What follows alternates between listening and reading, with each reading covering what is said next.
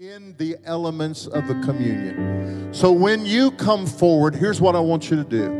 If you have a need in your life, I want you to come with a great expectation that Jesus is going to meet your need. Amen. I said, I want you to come with a great expectation that Jesus is going to meet your need. Amen. So I want you, here's what I want you to do.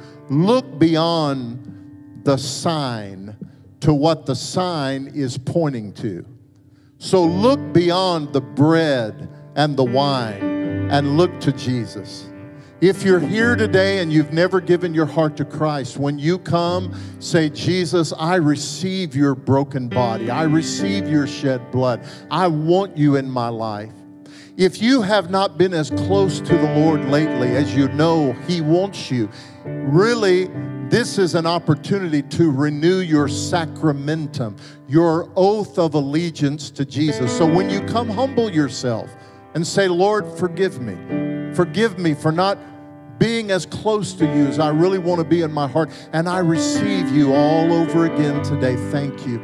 If you need healing, look beyond the sign and see that on the cross, Jesus died and shed His blood, not only the forgiveness of your sins, but for the healing of your body. Amen. If you need freedom from some oppressive thing the devil's been using in your life to keep you pushed down, say, Jesus, thank you for defeating the devil on the cross. I receive that victory today. And then if you need prayer, if you're here and you need prayer for a physical need, if you have been discouraged and you just want somebody to stand with you, after you come through the communion line, there'll be people on either side and they'll be ready to pray for you. Matter of fact, you don't have to say a word to them. You just go and they'll know. The Lord will show them and they'll begin to pray for you. If you need to be anointed with oil and prayed over and believe some people to believe God for your physical healing, there'll be people here. Let's just let the Holy Spirit do what He wants to do this morning. Amen. So Kent, lead us. There's joy in the house of the Lord. Come on, church. How many is glad to be in the house of God today? Amen. Okay, that sounds like about 5 of you. How many is glad to be in the house of the Lord this morning?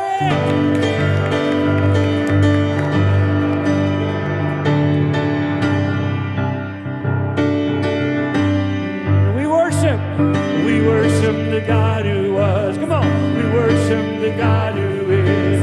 We worship the God who evermore will be. He opened the prison door. He parted the raging sea. My God, He holds the victory. Sing it out. There's joy in the house of the Lord. There's joy in the house of the Lord today. And we won't be quiet. We shout out your praise. There's joy in the house of the Lord. Our God is surely in this place. And we won't be quiet. We shout out your praise.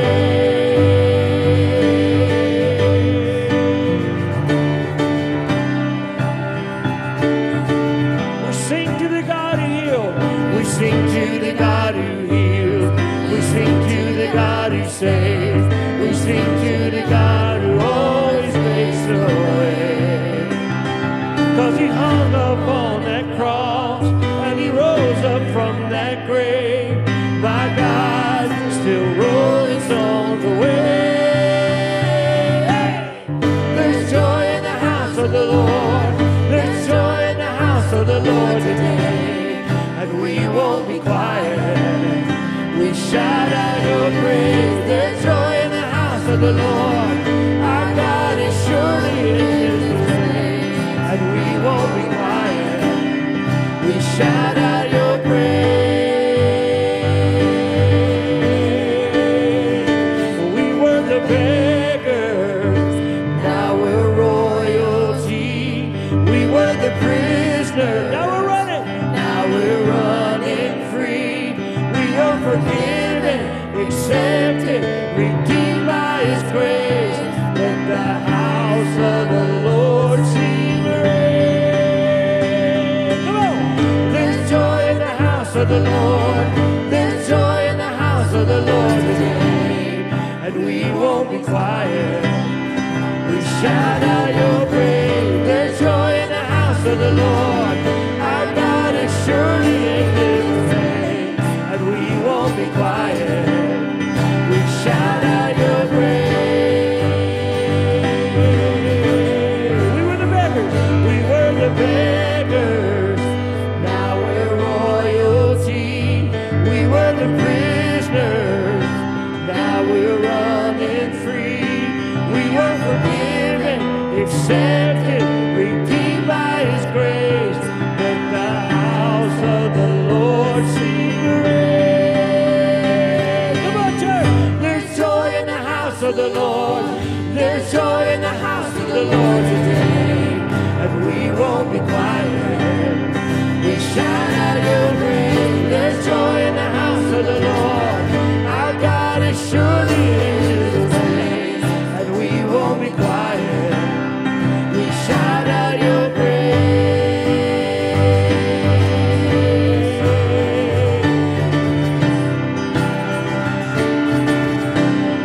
We shout out your praise.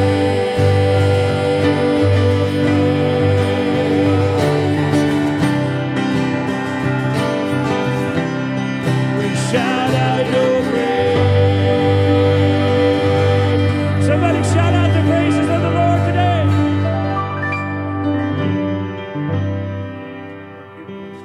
And He became sin who knew no sin, that we might become His righteousness.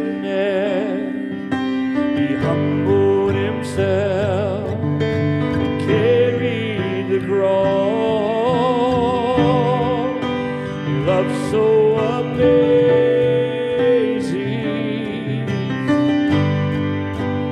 love so amazing.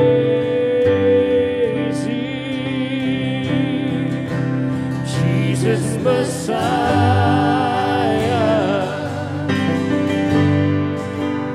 name above all names, blessed Redeemer,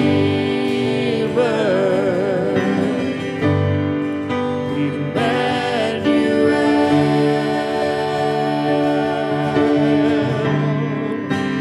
rescue for sinners, the ransom from heaven. Jesus Messiah,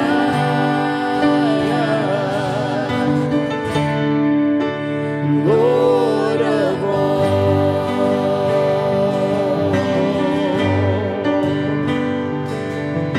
His body the bread, His blood the wine, broken and poured out, all for love. The whole earth trembled, and the veil was torn. Love so amazing, love so amazing, love so amazing.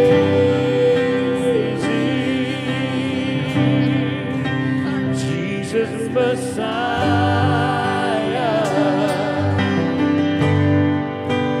name above all names,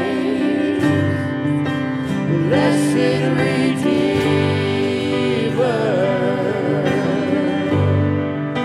Emmanuel,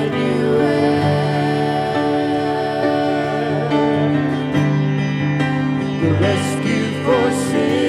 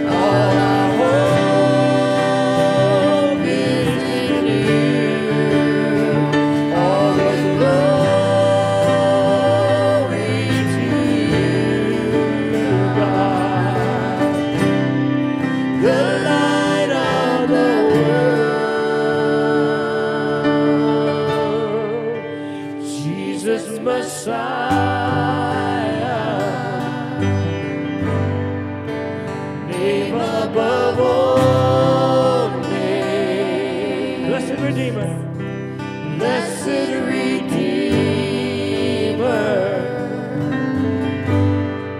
Emmanuel.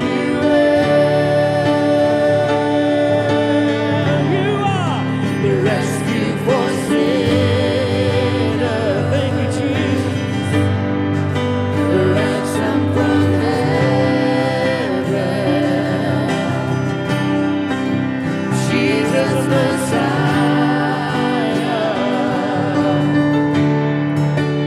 Lord of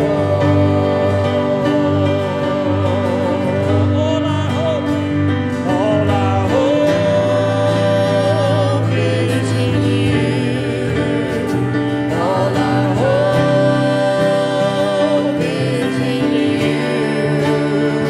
All the glory to God, the light of the world. Come on, sing it, Jesus Messiah. Jesus Messiah. Come on, lift your voice, church. Name above all names. Our blessed Redeemer. Blessed Redeemer. Emmanuel, God with us.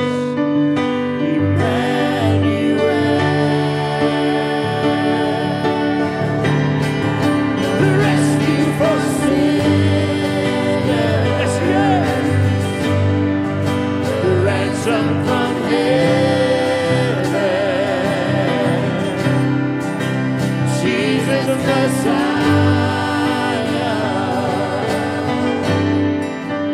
Lord of all. Jesus Messiah, Jesus Messiah,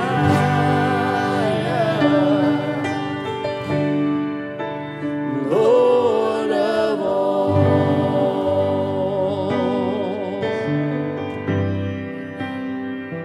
I love you, Lord, for your mercy never fails me. All my days I've been held in your hands. From the moment that I wake up until I lay my head, I will sing of the goodness of God. Come on, church, lift your voice. All my life you have been faithful. All my life you have been so, so good.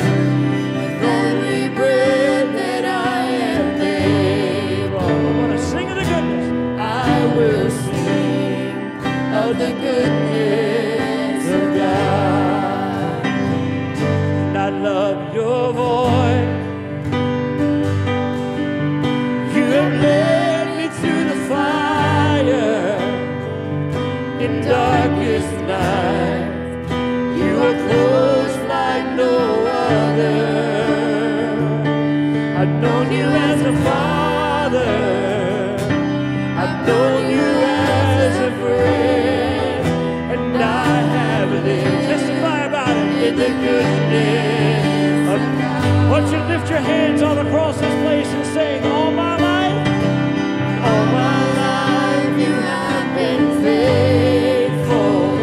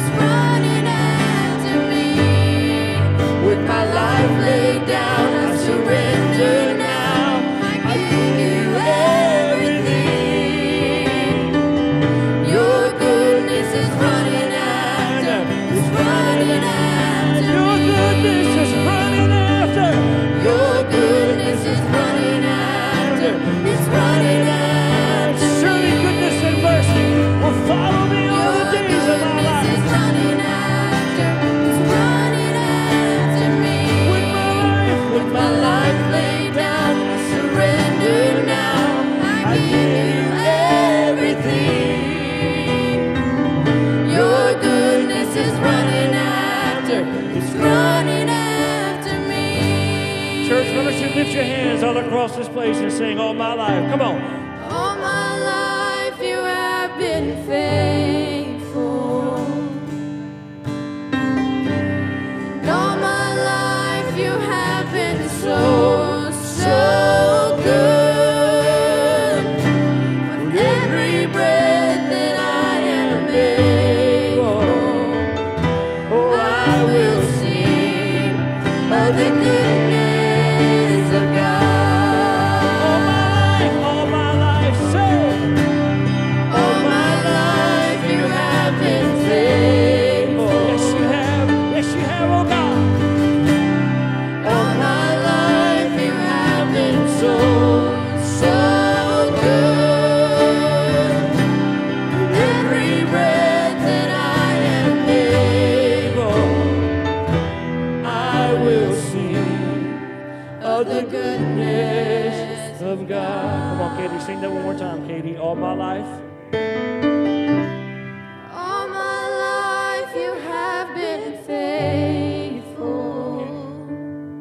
And all my life you have been so, so good. With every breath that I am able, I will sing of the goodness of God. I will sing of the goodness of God.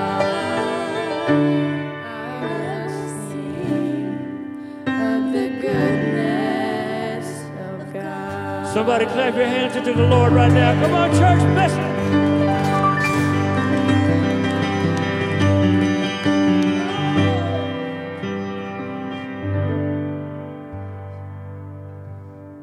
Our first reading this morning comes from the book of Isaiah, chapter 40, verses 9 through 11. You who bring good news to Zion, go up on a high mountain.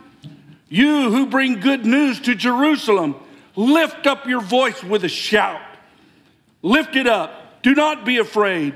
Say to the towns of Judah, here is your God. See, the sovereign Lord comes with power, and he rules with a mighty arm. See, his reward is with him, and his recompense accompanies him. He tends his flock like a shepherd. He gathers the lambs in his arms and carries them close to his heart. He gently leads those who have young. This is the word of God for the people of God. Thanks be to God. You may be seated. God bless you. As a church family, and that's really what we are, we're a family, amen. Some of you are new to the family, welcome. Some of you have been around a long time, welcome. We're a family. And the Bible says that as a family, we are to bear one another's burdens. And that means if you have something that you're going through in your life, you're not alone. The Lord is with you, and we're all with you. Amen? Come on, we're all with you. Christianity is not a solo sport like golf or tennis. It's a team sport. We're all in this thing together. So if you're struggling with something, let us come and help you. So this is the time that we share our joys and our concerns, our burdens. So if there's any way we can pray for you today, you might want to just let us know if there's something we can pray with you about. Yeah. How many of you have had kids that have gone through things before? Amen. Would you mind, Joette, just to stand and let's gather around her. Honey, where are you at? Go, and Stacy and just whoever. Yeah, amen. We're a family. Honey, take this mic and pray for her.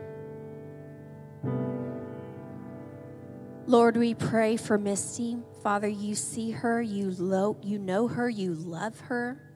I pray that you would bring her into fellowship with you. Father, I pray you would heal her heart, you would touch her mind. Father, you would go before her. I pray for Joette as she stands with her daughter and for the people that will surround her and encourage her and help this move, Lord. And we're just trusting you to do this in Jesus' precious name. Amen.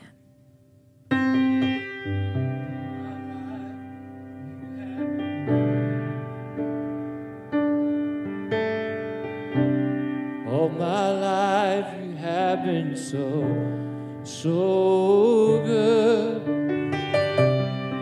Every breath that I am able, I will sing of the goodness of God. All my Our life. brother has stage 3 throat cancer, and we're gonna pray for healing. His sister has arthritis, you say, and really, really bad. Father, I pray for our brother. Your name again?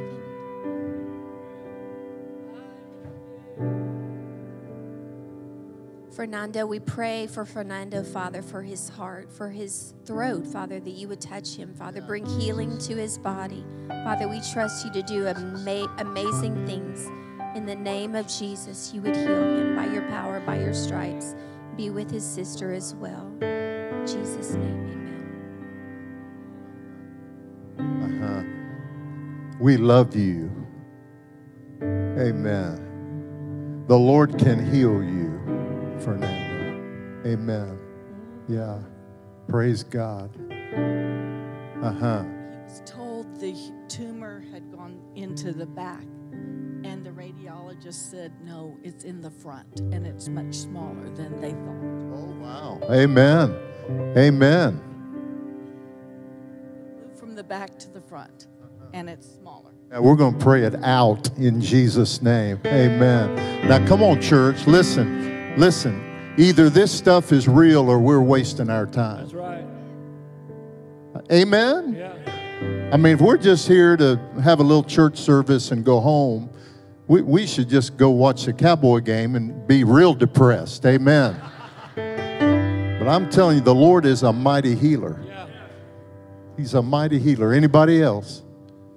Some way we can pray for you. Jeremy, stand up and tell them how many teenagers have been saved in the last, 30 days? In the past 3 weeks, we've seen 53 students say that they're done living in the life that they've been living and they want to make a new step in the right direction with God. They've placed faith in Christ and they're ready to run after Him. Church, look at all these kids on Sunday morning in church. Young people, stand up. Let us see. Come on, church. Give the Lord a hand. Amen. Amen. Yeah, we see you.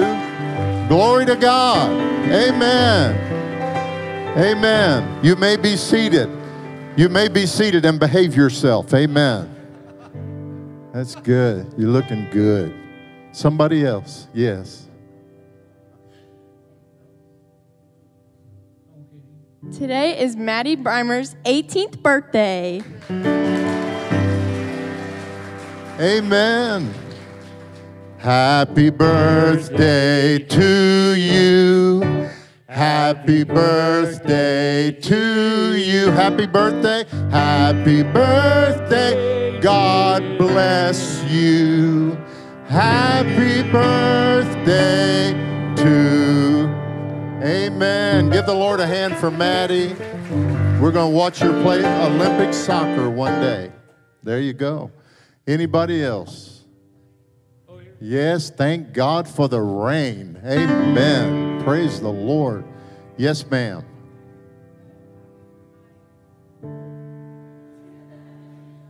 Okay, so I go for my 6-month checkup after I tore my ACL this Thursday, so I'm hoping for good news.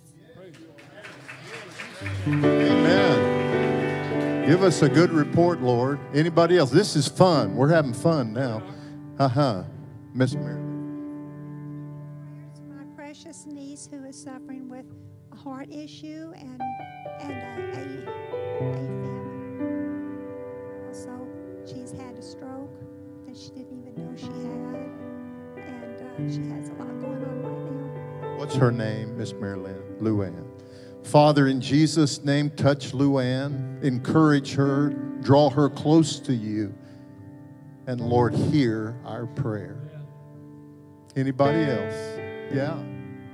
Isn't this good? These young people, stand up, buddy. You're a handsome dude. Stand up. I used to be handsome like you. My friend Morgan broke his arm, and he has the flu right now, so he can't really move or do anything. So I just want to pray for him. God, I give thanks for Morgan. I thank you that he's been my best friend ever since I moved here. He's been helping me through all my troubles, and I pray that you help him through his right now. In your name I pray, amen. You ever prayed out loud in church? You did good, yes. Miss Judy, how can we pray for you? She has her cancer is kind of staying like this, but she wants it gone. Amen. Kay Clay. Honey, pray for Kay Clay.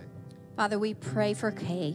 Father, you love her, you know her, you see her. I pray your blood would flow over her and bring healing to her body, and this cancer would be gone in the name of Jesus. I pray for her family as they're standing by her during this very difficult time. Be with Judy as she upholds her sister. Encourage this family. In Jesus' name, amen.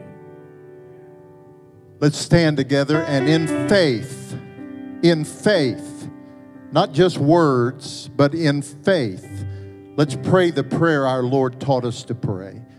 When he said, "Our Father, who art in heaven, hallowed be thy name. Thy kingdom come, thy will be done on earth as it is in heaven. Give us this day our daily bread.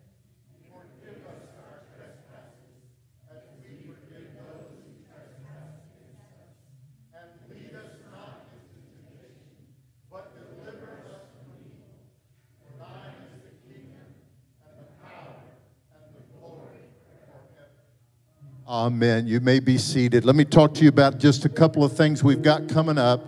Now, I want everybody to lean in and listen. We've got so many things going on at the church that we just can't. We'll be here all day announcing stuff.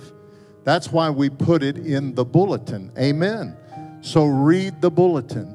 But we're kicking off our basic Christianity 101 study on Wednesday at 11 o'clock. So I'm going to do it twice on Wednesday because some folks don't want to get out at night and drive.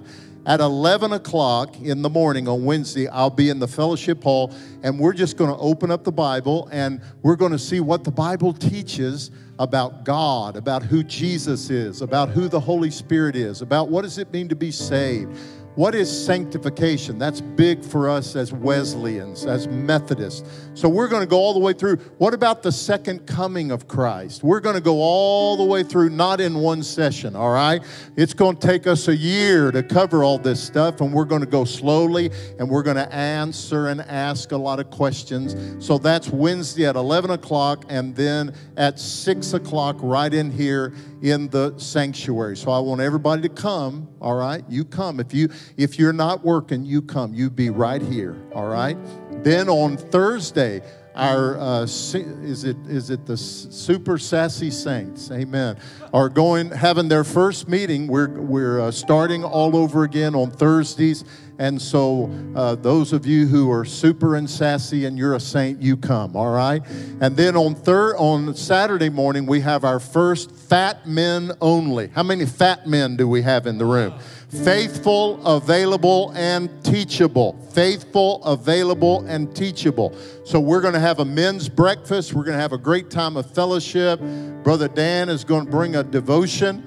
And then we're going to roll up our shirt sleeves. We got a lot of projects we need to do around here. So guys, come to our first ever Fat Men's Breakfast this Saturday. There's a lot of other stuff going on. We've got adult Bible fellowships, student Bible fellowships, and children Bible fellowships kicking off the first Sunday in October. Just think Sunday school, all right? Think Sunday school on steroids. And they're going to be meeting all over this campus and at Lou's, at the country club. We're going to have some classes there. And just really everywhere. We're going to have them at Starbucks and Whataburger and all over because we don't have enough space. There's a lot of other great things that are happening. Some refreshing, some repainting. This parking lot is still supposed to get done real soon. A preschool playground out in the courtyard. A lot of stuff going on. because you are faithful to give. So it's offering time, and that's the time we ought to clap. When I say it's offering time, let's clap, all right? Let's practice. It's offering time. Amen. Because God loves what kind of giver? Cheerful giver. A hilarious giver. It means there's joy in giving. And so I want every person who is here and you're a member of this church, or this is where you feel like God's bringing you to. Maybe you haven't joined the church, but you feel like this is where God's bringing you to. All of us get the joy of being able to give today. So I want to, Ken, thank you for your check writing music. There are two envelopes. One of them is blue, and the other one is white. This is for our regular tithes and offering, and this is for the Nets offering. Now, the Nets offering, our goal is $150,000 by the end of this year, and we're well on our way. And some of you have been faithful to give to this every week. Some people once a month, some people quarterly. Some of you are waiting until the end of the year. Just pray about what the Lord wants you to give over and above your regular tithe, and put it in the blue envelope, and then the white envelope is for our regular giving. So ushers, if you'll come help me, we'll get ready to give. Now, let me say this.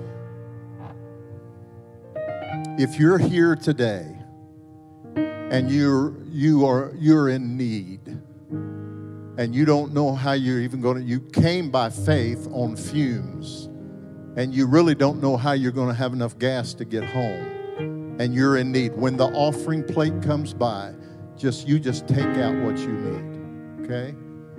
Because it's the Lord's money, and we don't want you to worry about how you're going to get home. If you're here and if you're a single mom and you don't have enough money to get groceries for your kids this week, when the plate comes by, you just feel free to take out whatever you want, because it's the Lord's money and we want to bless you. And if there's not enough money there, then you just come see me after the service and we'll connect you with somebody. We want to be a blessing, and we want to be a source of encouragement and help for you.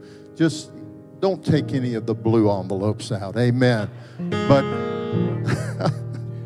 you just take what you need. No one will say anything to you, look at you, mean mug you. We love you, and we're glad you're here. Chris Jewell, where are you at, my precious brother? Come up here, would you, Chris? Where are you at? Yeah, come up here. You and Jenny. Jenny, stand up. Let our folks welcome y'all here. Let's welcome this couple. This is Chris and Jenny Jewell. Some of you have heard of Christ for the Nations Bible Institute in Dallas. How many of you ever heard of that? Chris was there for years. I taught there for 5 years, and Chris was there on the staff, and they've recently moved to San Antonio. So I said, why don't you just come out, hang out with us at First Methodist Church? The Lord will bless you. So they're here today. Chris, would you pray the Lord's blessing on this offering? And pray good, all right? Because we need a great offering, so pray good, all right? Thank you so much, Pastor Scott. It's a pleasure to be in the house of the Lord this Sunday morning. And yes, we definitely stand on the word of God that we are the ones that plant the seed and he will bring the harvest.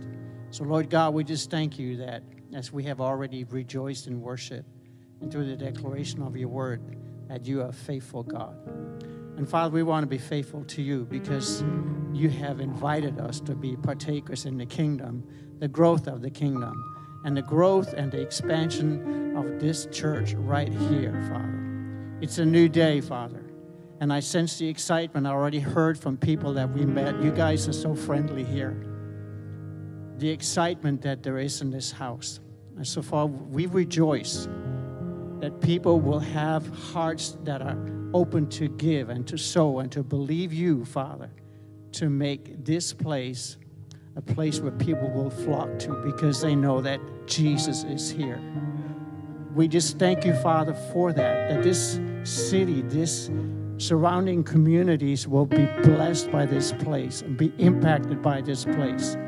Father, in years to come, the people that had left here and come back to visit will see, wow, this place, this community has been transformed by the love of Jesus, through the people of Jesus. So, Father, we give you all the honor and all the praise for what you are doing right now and for what you will do in the years to come. In Jesus' name, amen.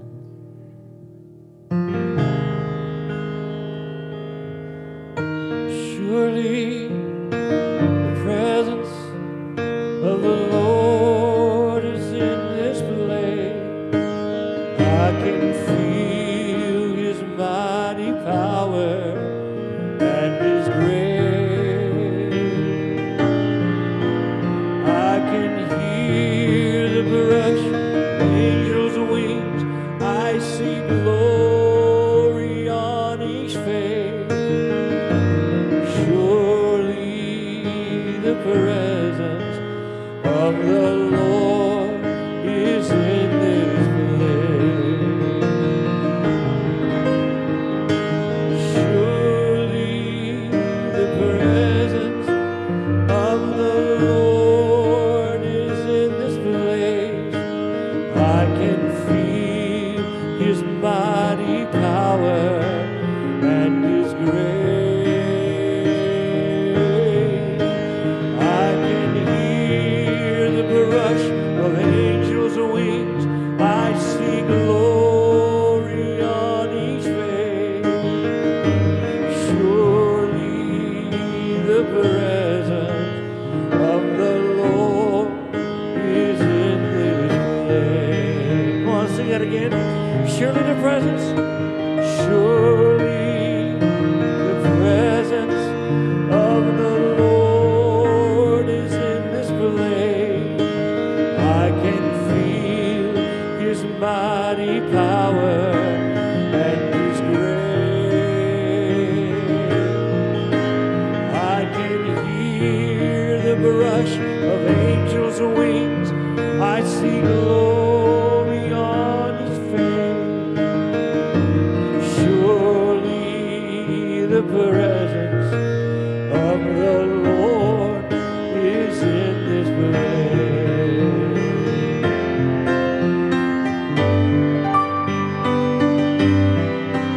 Praise God from whom all blessings flow. Praise him, all creatures here below. Praise him above the heavenly host. Praise Father, Son, and Holy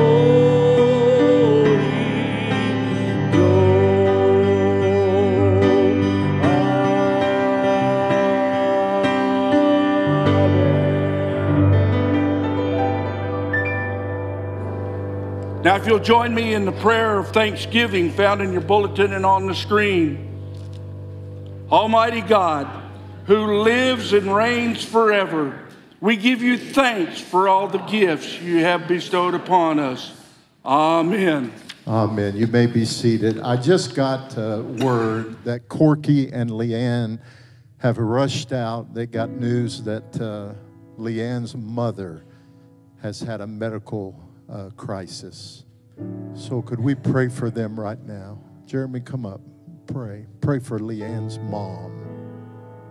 Father, we thank you for the faithfulness and sacrifice of Leanne and Corky to this church, Lord. So we thank you for them, and we thank you for her mother. And we just ask right now, Holy Spirit, that you would beat them to her, that you would make your way there first, that you would continue to bring protection, and that you would just give wisdom in how to move through this circumstance. And we thank you for her life, and we bless her in Jesus' mighty name. Amen. It's time for our first kids' church. And so all of our boys and girls, if you're kindergarten through the 5th grade, is that right? Through the 5th grade. How many kindergarten through the 5th grade? Pre-K. If you're pre-K through the 5th grade, all the boys and girls get up and come. Mom and Dad, help us. We're going to dismiss them to be with Pastor Gina and her wonderful team. And we're going to pray over them before they go. Aren't they wonderful? And this group's going to grow and grow and grow and grow and grow. Amen. All right. Come on here, buddy. All right. Look up at me for just a minute. You're going to have a great time. And this is going to be an exciting time. You're going to learn about the Lord and you're going to sing, and I think they're going to dance and have a great time. So we're not Baptists, so we can dance. That's good about being a Methodist. Amen. It's one of the best things about being a Methodist. We can dance. So let me pray over you, and then you'll be dismissed. Okay? Stretch out a hand toward these kids. Father, thank you for every little boy, every little girl. Lord, thank you for Pastor Gina and for the team that's going to be ministering to these kids. Help them have a great time and learn more about your love. We pray this in Jesus' name, and everybody said, amen. Have a great time today. God bless you. All right, let's give them a hand as they're leaving. Wonderful, wonderful, wonderful. All right.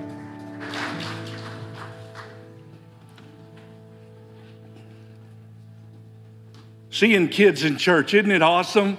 Oh my goodness. What a joy. Yeah, my spirit's lifted, yeah. Our second reading this morning comes from the book of Ephesians, chapter 2, verses 1 through 9. As for you, you were dead in your transgressions and sins, in which you used to live when you followed these ways of the world and the ruler of the kingdom of the air, the Spirit who is now at work in those who are disobedient. All of us also lived among them at one time, gratifying the cravings of our flesh and following the desires and thoughts. Like the rest, we were by nature deserving of wrath. But because of his great love for us, God, who is rich in mercy, made us alive with Christ even when we were dead in transgressions. It is by grace that you have been saved. And God raised us up with Christ and seated us with him in the heavenly realms in Christ Jesus, in order that in the coming ages he might show the incomparable riches of his grace, expressed in his kindness to us in Christ Jesus. For it is by grace that you have been saved, through faith. And this is not from yourselves, it is the gift of God, not by works, so that no one can boast. This is the word of God for the people of God. Thanks be to God.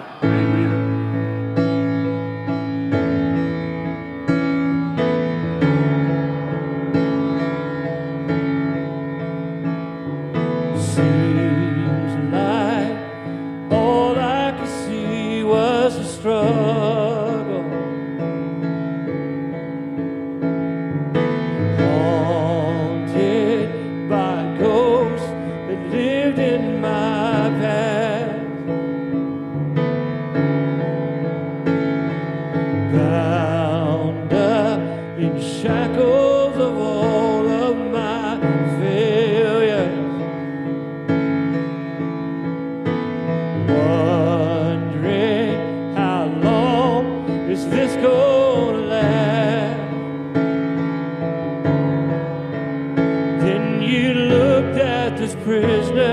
Said to me, son, comes fighting a fight that's already been won.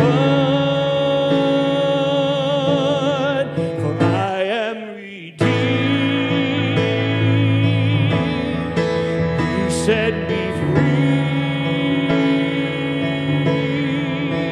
So I'll shake off these heavy chains and wipe away every stain. I'm not who I used to be. I am redeemed.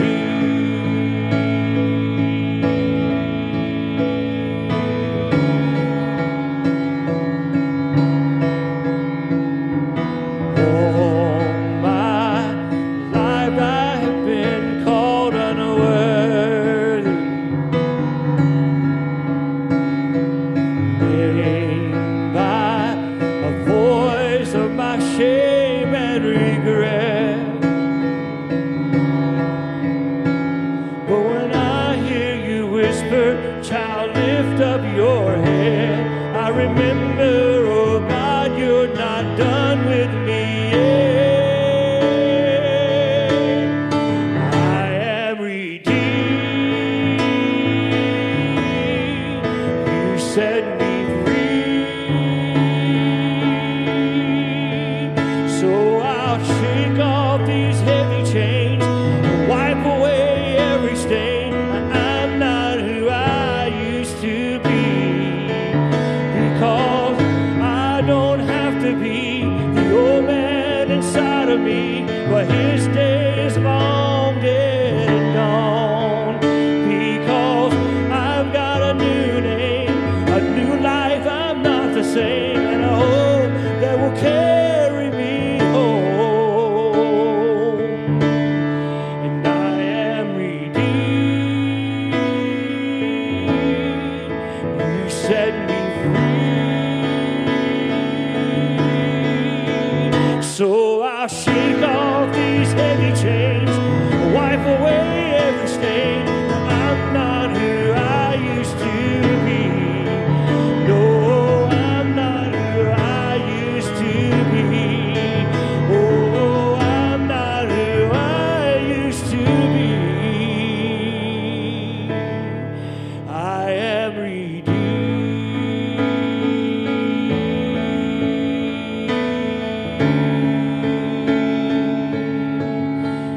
Thank God redeemed.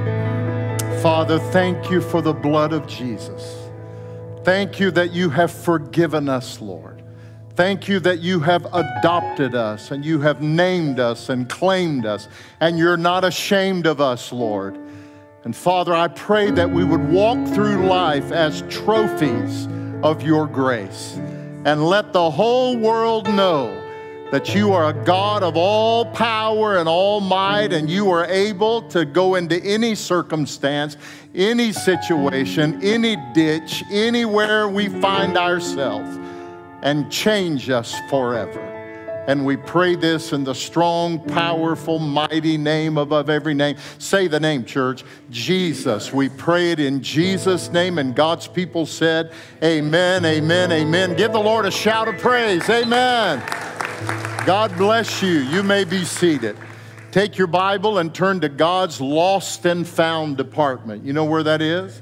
It's in Luke's Gospel, Luke chapter number 15. And let me just say that next Sunday, I want you to bring a Bible and bring a friend, because we're going to begin to go verse by verse through the book of Acts.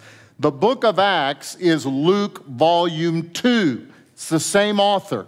Luke wrote at least 2. Some people say that he wrote the book of Hebrews, and it could be true. But he wrote the Gospel of Luke, where we are today in the 15th chapter, and then he wrote the book of Acts, and we're titling the series Church on Fire. Amen. John Wesley said, I want to be set on fire so the world will come and watch me burn for Jesus. And so I want you to come and have an anticipation. Let me give you some homework. Begin reading through the book of Acts. You can read it in a week. Matter of fact, I'd like for you to read it every week through this series, and let the Spirit of God just instill within you a passion and a hunger for all the Holy Spirit wants to do in your life and in our life collectively as a church. Luke chapter 15, there's a trilogy of lostness. Jesus tells 3 stories, and I don't think there's another passage in the entire New Testament that shows for us the heart of God for the lost. Luke chapter 15, verse 7, I say to you that likewise joy shall be in heaven over one sinner who repents, more than over 99 self-righteous church people who feel they have no need to repent. Amen. Jesus said there's more joy in heaven when one drug addict comes to Jesus than when 99 church people get together and do their church stuff. Amen. More joy in heaven. Verse number 10, likewise, I say unto you, there is joy in the presence of the angels of God over one drug addict who repents. Amen.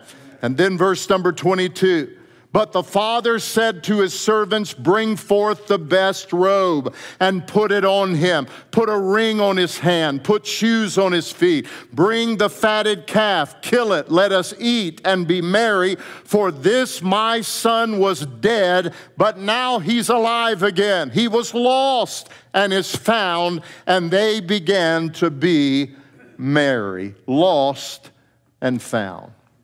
Gina and I have 4 children. And you've met Madison. Madison and her husband, Dalen, were here ministering during the summer. Dalen is the youth pastor of a great church in Arlington. They have 400 or 500 teenagers in their youth group, and Maddie is discipling many of those young ladies. She's in seminary about to graduate. That's our youngest, Maddie. Our youngest son's name is Joshua. Joshua is the youth pastor at the 2nd largest Episcopal church in America. God is using him greatly at Church of the Incarnation in Dallas, Texas. Then we have Sarah. She's our firstborn. She's our oldest. And she is the founder of the Montessori school at the diocese in Dallas of the Episcopal Church. Sarah, our oldest, and Maddie, our youngest. And then we have Josh.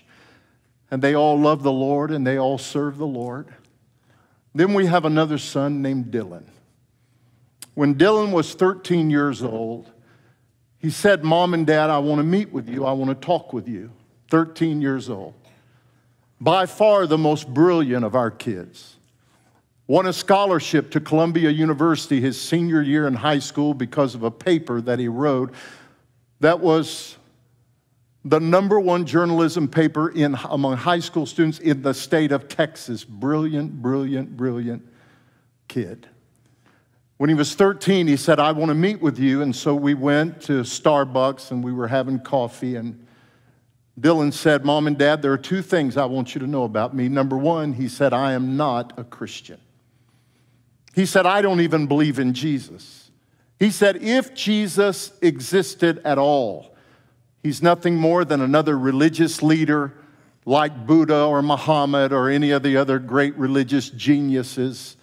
But I'm not a Christian, and I don't see how God could come in flesh." And then he said, "The second thing I want you to know about me is that I'm gay, and that I'm going to love who I want to love. I'm going to be with who I want to be with. I'm going to live my life the way I want to live my life." I looked at my wife. You know, Gina was saved when she was 7. Gina's daddy is 92 years old. He's still preaching every Sunday. Her daddy was a preacher. My mama was a prostitute. Gina grew up in a Baptist church. I grew up in a bar. Gina got saved at 7, little girl in a revival at her daddy's church where her brother was leading the music. I got saved, I was 17. I was a drug addict, an alcoholic, locked up, looking at 5 years in the penitentiary in the Tarrant County jail cell. We came from 2 different worlds. She has served the Lord. She's the best Christian I've ever met in my life. But when I looked into her face, it looked like someone had taken their fist and hit her as hard as they could in the nose, and tears were welling up and streaming down her face.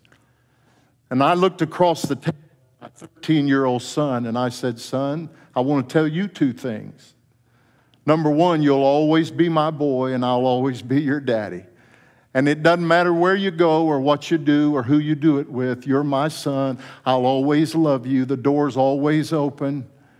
But #2, son, I'm afraid that the choices that you're talking about making are going to take you places where you really don't want to go." And for the next 10 years of our life literally was turned upside down. By the time my son was 15 years old, he was living a full-blown gay lifestyle. He began to experiment with drugs and then later became addicted. He was arrested. We had to put our son into a mental institution. He developed an eating disorder. He looked like a bag of bones. He was literally starving himself to death. I'd be out on the road preaching, out in the middle of nowhere. And I'd wake up at 3 o'clock in the morning in a cold sweat, the devil somehow seeping into my dreams, and I would see my son. I'd have a dream about walking into his bedroom and seeing him dangling from the end of a rope, having taken his own life. Every time I passed a homeless person, the devil would laugh at me and say, "That's your son. That's what I'm going to do to your son. I'm going to destroy your son. I'm going to destroy your wife. She's going to get bitter." And Gina, if she were here, would tell you that over the years, bitterness toward God began to creep in. We didn't understand.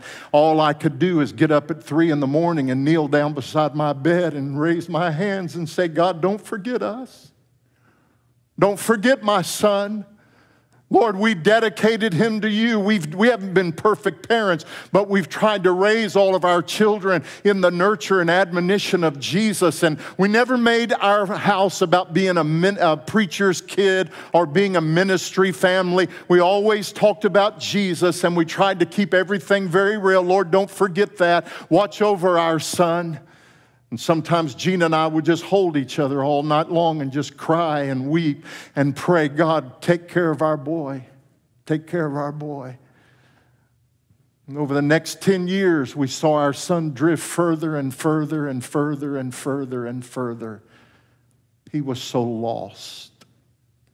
Jesus tells a story about a man who had 100 sheep. And one day, one of those little sheep, we don't really know why, we don't know all the details, but Jesus said that one little sheep, I think that probably one day as he was grazing with all the other sheep and he began to notice that some of the grass looked a little greener, so he started nibbling and he looked over and thought he saw a greener grass, and pretty soon he had nibbled his way, and when he looked up, he was miles and miles away from the care of the shepherd and the rest of the sheepfold. The little sheep was lost. Jesus told a story about a lady who had been given a very expensive part of her dowry. It was a headpiece with 10 silver coins. This was part of the custom in that day. And probably she only wore it during special occasions. And one night, maybe she and her husband went out and she put that headpiece on with those 10 silver coins, an expression of her father's love. And when they came in, maybe it was late at night, and instead of carefully taking the headpiece and folding it and putting it in its place, maybe she just kind of pitched it over to the side, and when she did, one of the coins was jostled from its place, hit the ground, rolled over into a dark corner, and it was lost. Then Jesus tells about a man who had 2 sons. He had an older son, and the older son always seemed to have his act together. Mr. Perfect, always did the right thing, kept all the rules. You know the kind of, some of you have an older brother like that, amen. Always yes sir, no sir, yes ma'am, no ma'am. They lived out, since we're in Texas, in this part of Texas, maybe his daddy had a big cattle ranch. And he grew up on the ranch. He loved his dad. He wanted to be just like his dad, following his dad's footsteps. And everywhere his dad went, he went, always trying to learn, trying to be obedient. He had a big plan for his life. When his dad retired, he was going to take over that big cattle ranch. That was the older boy. But he had an arrogance about him. Matter of fact, he walked with a kind of arrogance that let everybody know he's a little better than you are. He does things a little better than you do, and especially as it concerned his younger brother, because he had a younger brother who lived a little bit on the edge. He had a wild streak inside of him. Handsome young kid, charismatic young kid, but never seemed to be able to follow the rules. Always coloring outside of the lines. He had absolutely no desire. He wasn't into cows. He had no desire to take over the ranch, even work at the ranch. He had big plans for his life. And so Jesus said that one day the boy, the younger son, came to his dad and said, "Dad, I got a plan for my life. And me and some buddies have been dreaming, and we think that there's an opportunity out there for us. If I just had enough capital, I think I'd make you proud of me, Dad, if I could just get some money together. And what I was wondering, Dad, is if I could have my inheritance now." And the dad probably looked at him, if you use your sanctified imagination, and said, "Son, I don't think you're ready for that. I mean, you just graduated from high school, and Mom and I were talking, and we know that this is not the future for you. We know you have dreams and plans, and we want to support you. But what we were thinking is, if you could hang around here, maybe go to the junior college and just be here and maybe help me out some, and we'll save some money, and we'll put something together so you can do everything that's in your heart." And the boy said, "No, Dad, I'm going to do it now with your blessing or without your blessing. everything, and the father was a good father. And so Jesus said that he got an inheritance together. Maybe he sold some cows, liquidated some assets, got the money, gave it to his son. And as the son was getting ready to walk out the door, the dad said, before you leave, I had some things for you. Son, I noticed that you always look at my ring and you admire that ring. It has our family crest on it. My father had one and his father had one. And son, before you leave, I want you to know that I had one of these rings made for you. And I want you to wear it proudly. And every time you look at it, I want you to think about me and Mom and the place here. And always know you can always come home, son. I want to give you this ring. And your mom went out and she picked out the best fabric she could find, and she had a custom-made coat for you, son. And we'd like to give you this coat kind of as a going away present. And when it's cold outside and you wrap it around yourself, always think about home. And I've noticed you always iron my footwear. You like my boots. And so I had some custom-made boots for you, son. I want to give you these boots so wherever you go and wherever you walk, you'll always be reminded of my love and that this place is your home. And before you leave, why don't you go in? Mom's washing dishes after breakfast, and give your mama a kiss. And, you know, you've always been her favorite. And just let her know that you love her. It would mean so much.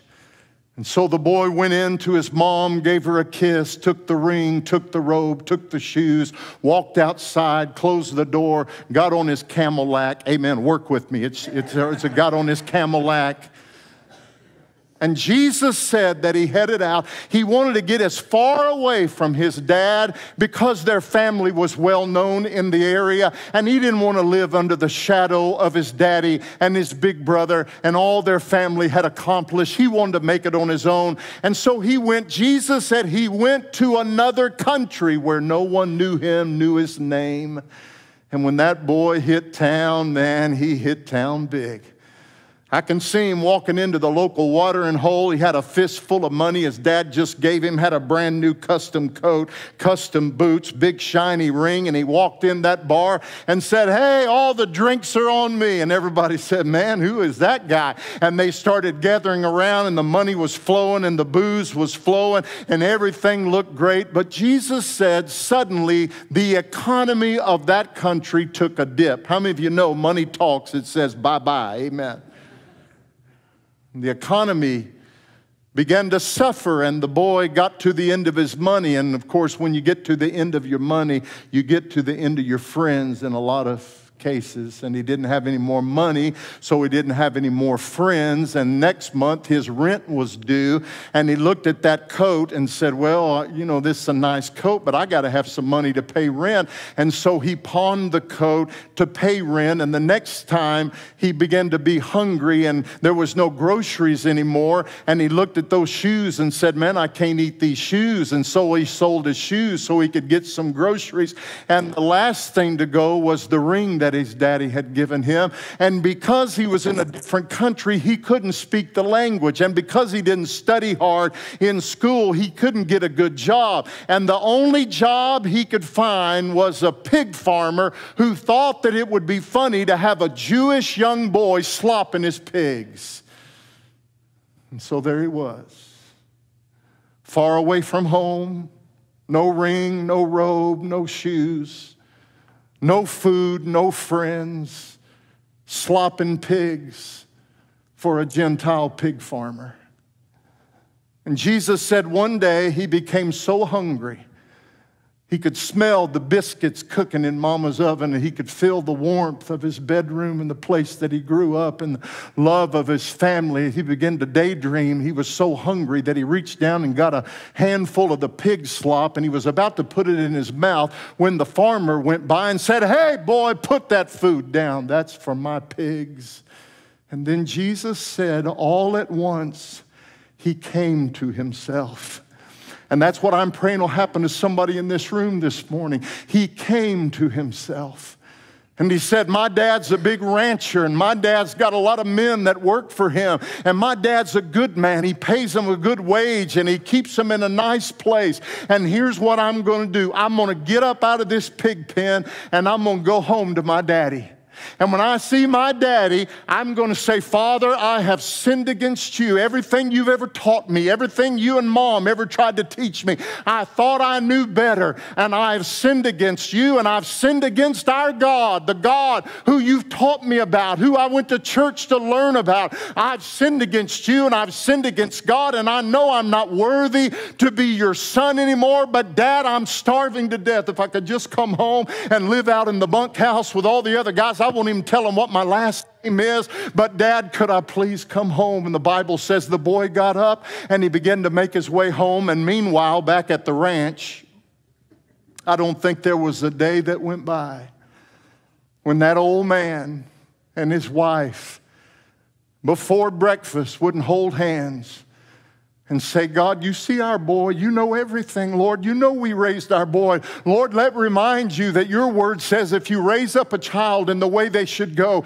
that when they're old, might take a while, but when they're old, they'll come back. They won't depart from it. And Lord, you see our son and you know where he is. And Lord, we're just praying that maybe today would be the day when you'll bring our boy back home.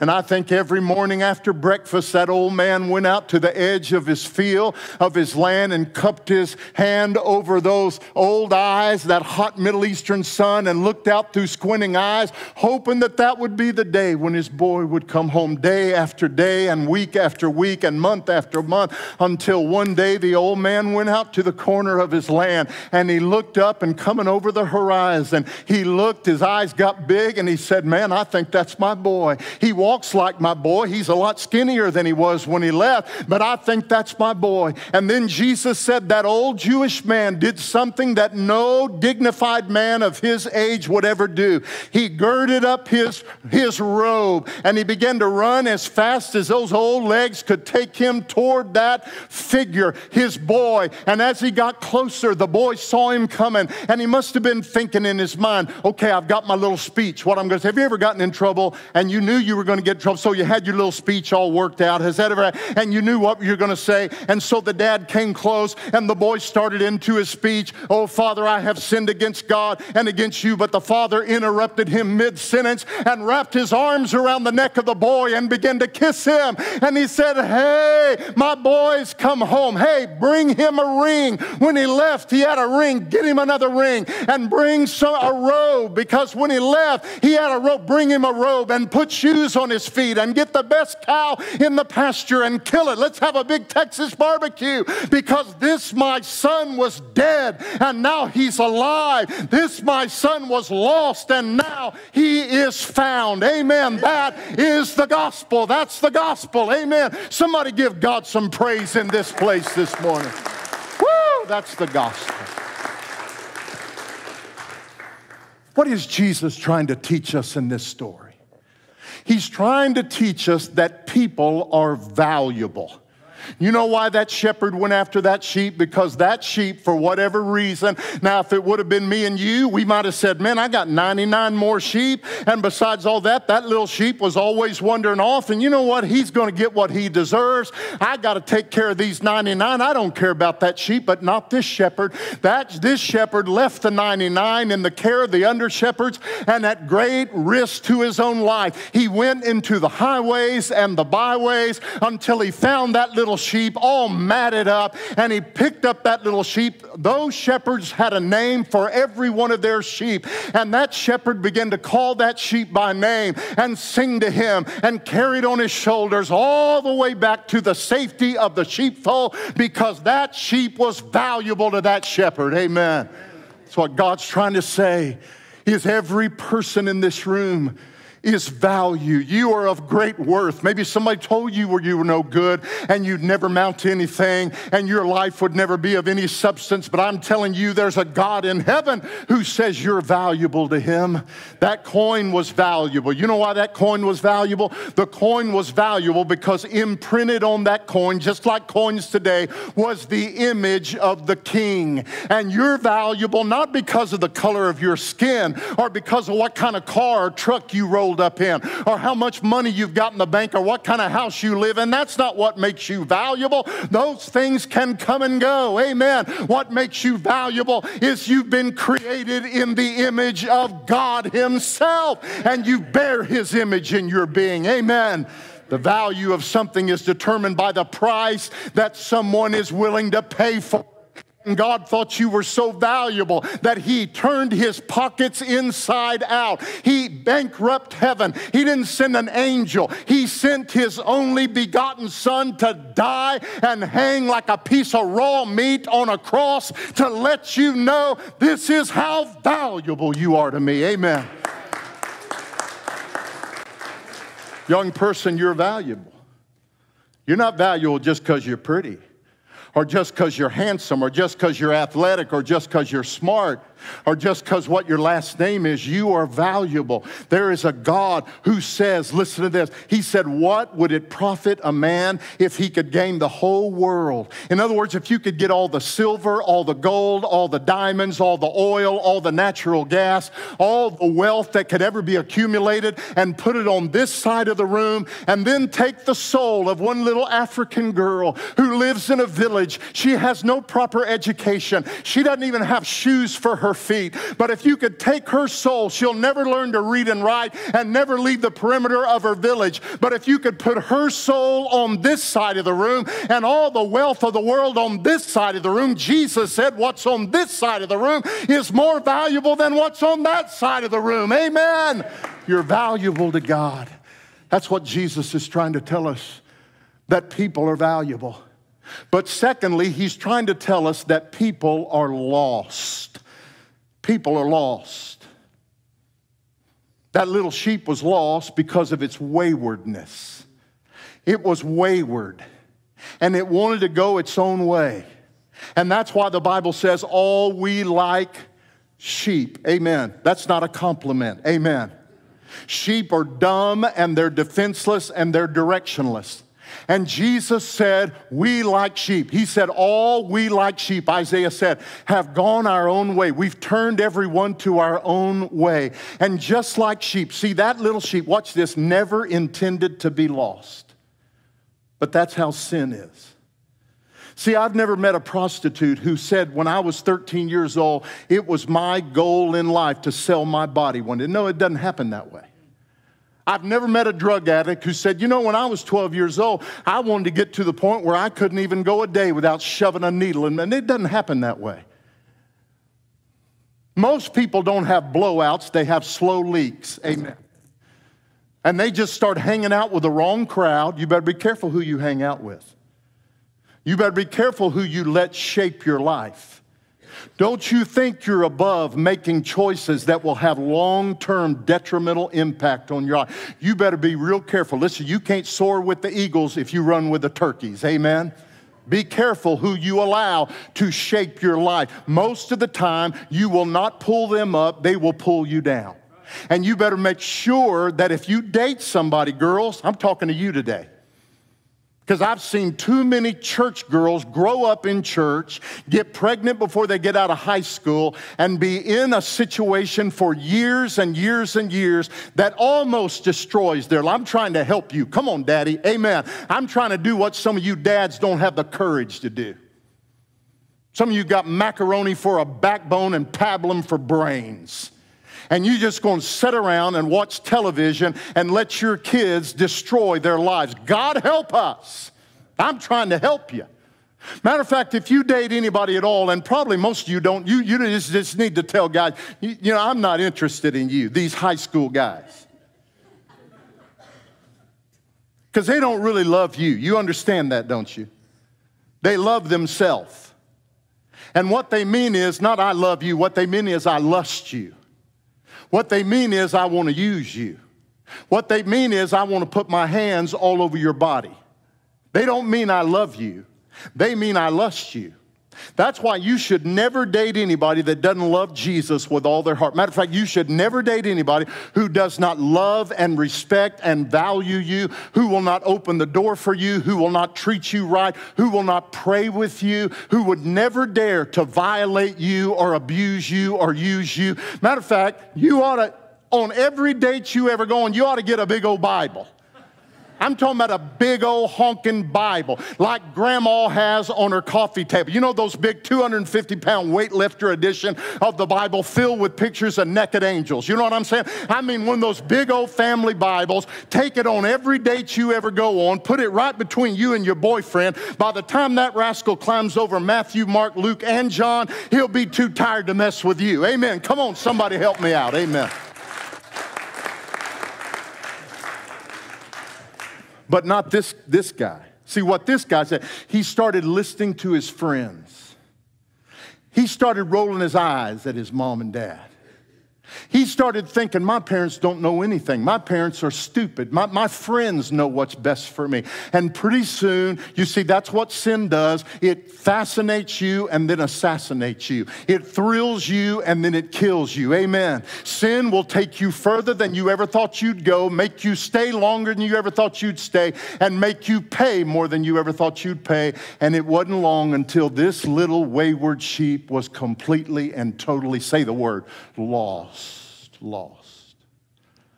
The coin got lost because of carelessness. The coin got lost because the young girl came in and instead of folding the coin up and putting it in its place, she pitched it to the side and the silver coin was jostled from its place and it rolled over into the side in a dark corner, a dusty corner, and it was lost because of carelessness. Now listen to me.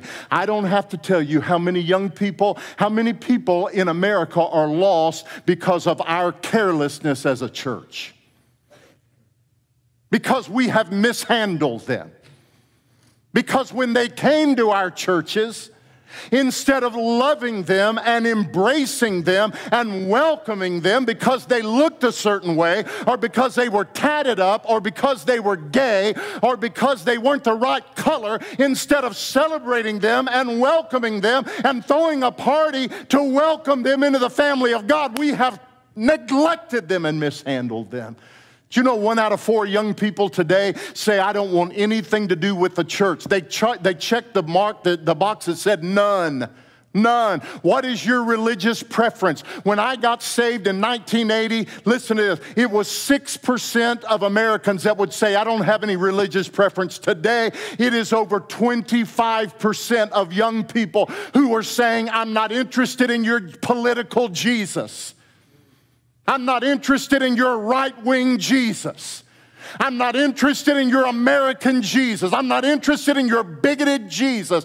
I'm not interested in your homophobic Jesus. They want a Jesus that loves them, that is real, that says, I value you. And may this church, the Jesus house, may it be a place where whatever we have to do, we will love and embrace and welcome and celebrate every person that walks through those doors. Amen. Amen. How, don't you dare call yourself a Methodist if you don't love everybody that walks in these doors. John Wesley reached out and loved everybody, and you know what they did? The Anglican church picked up tomatoes in the marketplace and threw them at him because he was willing to go to the coal miners in Wales. And all the Anglican churches said, those people are dirty and nasty, and we don't want them in our churches. And John Wesley said, well, Jesus wants them in heaven. And so he went out to the coal miners with his brother Charles, who wrote new hymns that nobody had ever sung, but they didn't have a hymn book back then. Charles Wesley was writing those hymns. They were contemporary Christian music. And Wesley wrote the hymns that talked about the love of God. And can it be that God would love me like this? And Wesley and Whitefield stood in the power of the Holy Ghost, and they preached to those coal miners until tears made streaks down their blackened faces as they wept their way to Jesus. That's Methodism. Amen. That's Methodism. Jesus is trying to tell us that people are valuable, that people are lost. You know why the boy was lost? He was lost because of his own rebelliousness. Because he came to the point in his life, he said, I don't have to listen to my old man. I had a kid like that in my youth group when I was a youth pastor. He came up to me one day, I'll never forget it. He said, you know what, Pastor Scott? He said, man, my old man, he called his dad his old man. He said, my old man and my mom, they're not going to tell me what to do anymore, and my coach is not going to tell me what to do, and the school principal's not going to tell me. Then he put his finger in my face, and he said, you're not going to tell me what to do. Nobody's going to tell me what to do anymore, because in the morning I'm leaving home, and I'm going to go join the army. I said, dude, your cheese has done slid off your cracker. Amen. That's all they're going to do. And that young man began to hang out with his buddies. And pretty soon he was living a double life at first. He'd come to church because his parents made him come to church. But through the school day, you would have never thought he was a church guy at all, because he was living a double life. But then as soon as he got old enough to be out on his own, he said, bye. He said to his dad, as far as I'm concerned, you're dead, and I want my inheritance right now. And his own rebelliousness caused him to be lost. Jesus is saying people are valuable, people are lost. Let me finish. But he was also saying people can be found, and that's the good news. Amen? Amen. The shepherd went and he searched, and the word until is in the text. He searched and searched until. Everybody say the word until. Until. Say it again. Until. We got to go after the lost until we find them. Amen. So that shepherd went out and he found that little sheep, and that's when the joy, that's when the party started. He said, rejoice with me. And then Jesus said, I tell you, there's more joy over one sinner that repents than over 99 self-righteous church people, scabs and parasites, scribes and Pharisees who feel like they need no repentance. You know why the scribes and Pharisees didn't like Jesus? Because he was always hanging out with sinners. Amen.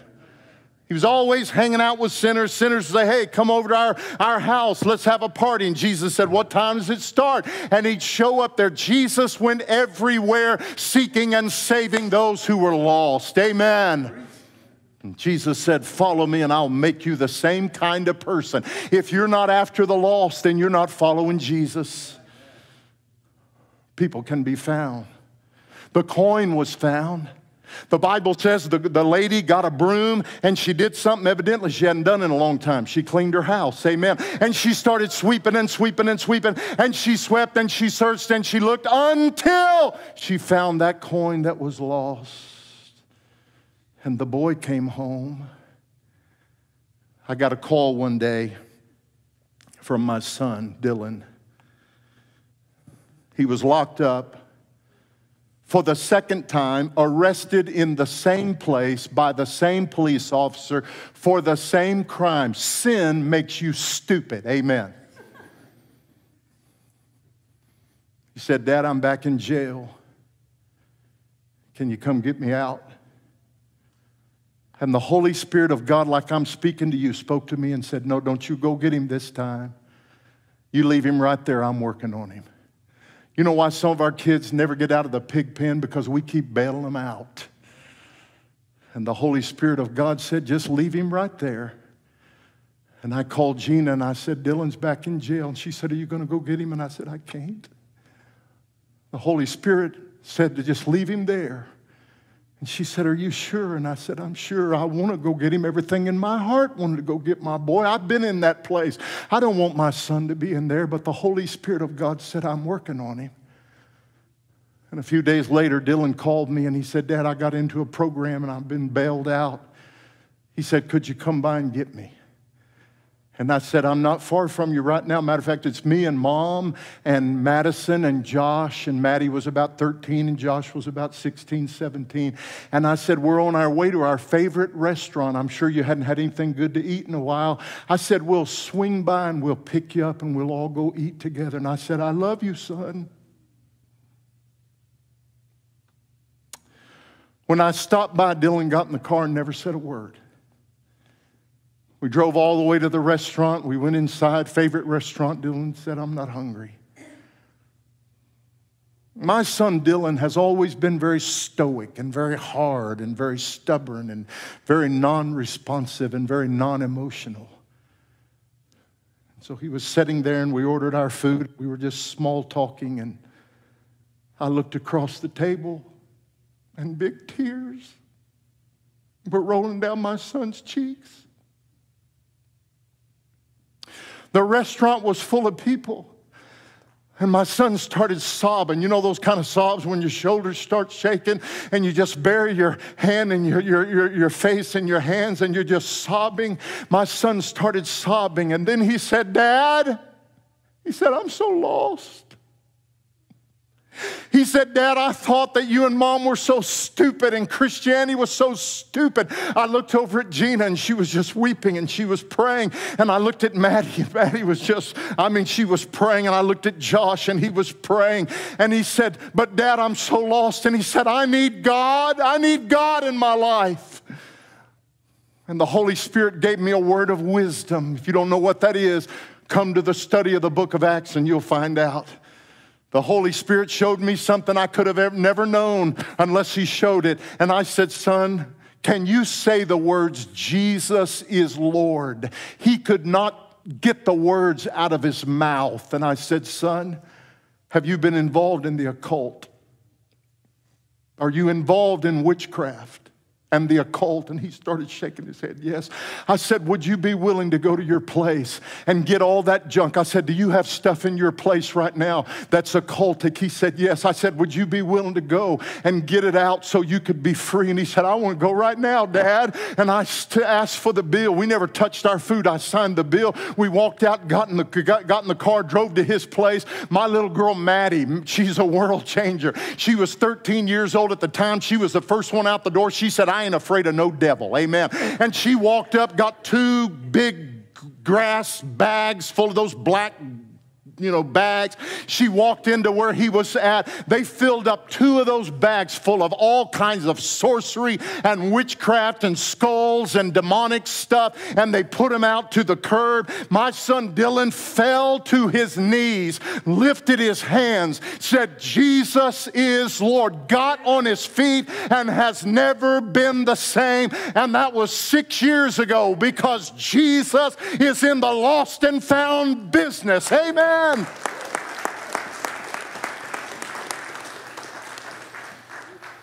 People are valuable. People are lost. But thank God people can be found. I want every head to be bowed, every eye to be closed. Is there anybody in this room that has a prodigal son, a prodigal daughter, a prodigal husband? I had a prodigal mama. You know, my mama was an alcoholic. She was a prostitute. I got to lead my mama to Jesus 5 years before she got cancer and went home to heaven. Some of you have a prodigal son, a prodigal daughter, a prodigal mom, a prodigal dad, a prodigal husband, a prodigal wife, a prodigal friend. Somebody that's wasting their life and it bothers you and burdens you. Is there anybody in here that has a prodigal in their life? Let me see your hand. Let me see your hand. Let me see. I want everybody whose hands is raised to get up out of your seat. Let's come to the altar right now. Come on, right now. Come on together right now. All of us together. Come on, come on, come on, come on, come on. Everybody with a prodigal. Let's just kneel here. Don't let them kneel alone. If you see a friend coming, get up out of your seat and come pray with them and for them right now. I need all my prayer warriors to get up and come find somebody that you can kneel around, that you can begin to pray for and minister to. Come on right now. Come on right now. Come on right now. Just kneel around them and let them know I'm praying with you. I'm praying for you. I've been there. The Lord's going to help you. The Lord's going to help you. Then I don't want to assume that everybody in this room really knows Jesus. I think it's been wonderful over the last few months. We've seen over 100 first-time professions of faith.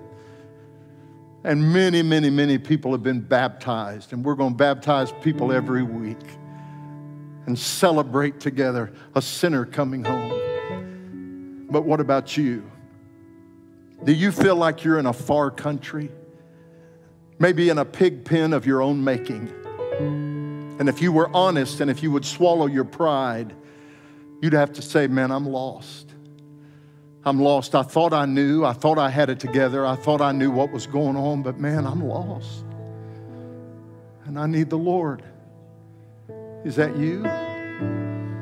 Is that you? You might not be down and out. You might be up and out. You might have a lot of money in the bank and a big house, but there's no home in your house. And on the inside, you feel so empty and so lost. Today is your day to come home. In a moment, I'm going to voice a prayer for everybody in the room who feels like they're lost, but you want to come home. And if that's you, I want you to voice a simple prayer to God. You're not saved by repeating a prayer. You're saved by Jesus, who loves you and died for you and rose from the dead. But when you pray, you're talking to Jesus. And He's listening to you right now. When that boy came to himself and said, I'm going to get up and go home, that's where the change took place. And when he got up and went home, the dad was there. God's not against you, man. Quit listening to the devil tell you God is against you. God's not. What more could He do? He gave His only Son. What else can He do? The ball's in your court. You got to decide, are you sick and tired of being sick and tired? Are you ready to come home? If you are, pray with me right now. Matter of fact, I want everybody in the room to pray this prayer out loud. Just say, Jesus, thank you for loving me, even though I'm lost. Lord, I need you. Thank you that when you see me, you see value, and you're not against me. Jesus, thank you for dying on the cross so that I could be forgiven. I believe you've risen from the dead and overcome death so that I could have a new life. And Jesus, the best I know how, I'm going to get up out of the pig pen and I'm coming home. Jesus, thank you for your open arms to receive me into your family. Save me today. Change me today. I really mean it. In Jesus' name. Now heads are bowed and eyes are closed. Christians are praying. Is there anybody here that prayed that simple prayer with me? Is there anybody? Is that you? Come here. Come here, buddy. Is there anybody else? If it's you, get up and come. Come on. How about in the back? Did you pray with me? If you did, get up and come. Don't be ashamed. Just get up and come. Is there anybody else? Anybody else that prayed with me today? Jeremy, let's talk to these. Yes, amen. Let's talk to these young people. All right? Come on, sing. Sing, I am redeemed. I am redeemed. Anybody else? Oh, yeah, here she comes. Amen. Here they come. God bless you. I love you. God. So I'll Amen. shake off these heavy chains. Amen. Wipe away every stain. Tracy, okay, Abby, yeah, let's go that way. God bless you, sweetheart. Just cry that mascara off. That's all right. That's all right. Anybody else? Come. Anybody else? Let's all stand together, church. Come on, sing it. Come on, sing it. Let's sing it in faith for our prodigals. God's going to save our kids. He's going to save our grandkids. Come on, church. God, save our kids. Bring our prodigals home. In Jesus' name. So I'll shake off these heavy chains, wipe away every stain, but I'm not who I used to be. Oh, I don't have to be the old man inside of me, but his day is long dead and gone. 'Cause I've got a new name, a new life. I'm not the same, and I hope that will carry me home.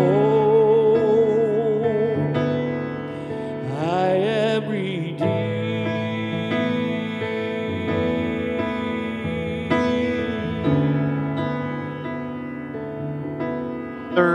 I want to lift up our prodigal sons and daughters. Lord, I thank you that you see them right now. And you love them even more than we could love our own children. You love them even more. And Father, I thank you that the game is not over. It's not even halftime yet. And Lord, you are working. You are hearing our prayers. Come on, church, pray with me. You are hearing our prayers right now, Lord. And Holy Spirit, we thank you that you are the omnipresent God. Our kids can run, but they can't hide.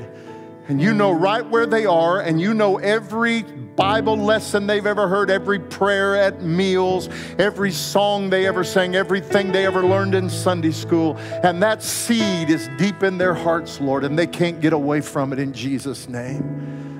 Lord, as we're faithful to tell somebody else's son about you, may you send someone to our son. May you send someone to our daughter.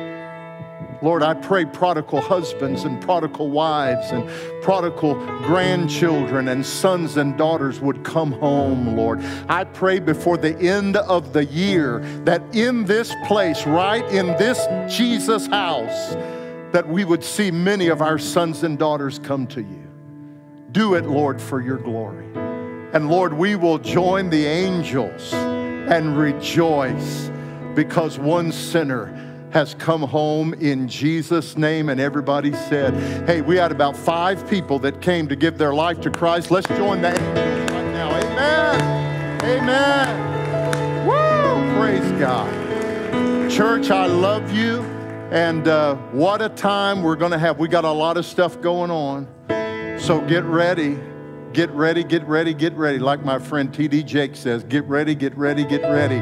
Because God's going to do some great stuff. I love you. We're going to sing a song, and we're going to take the light of Jesus right out of the worship center and into the world. Then I want to pray a blessing over you, and then we'll be dismissed, all right? If you can stand to leave this place, the Spirit of God is here. I think so.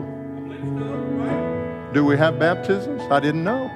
Well, if we're doing that, let's go outside in a minute, not right now, but in a minute, and we'll gather around and see some folks get dunked, amen, or get sprinkled or poured or whatever they want to do. Let's sing, Kent. Come on, guys. I am redeemed. You set me free. So I'll shake off these heavy chains and wipe away every stain.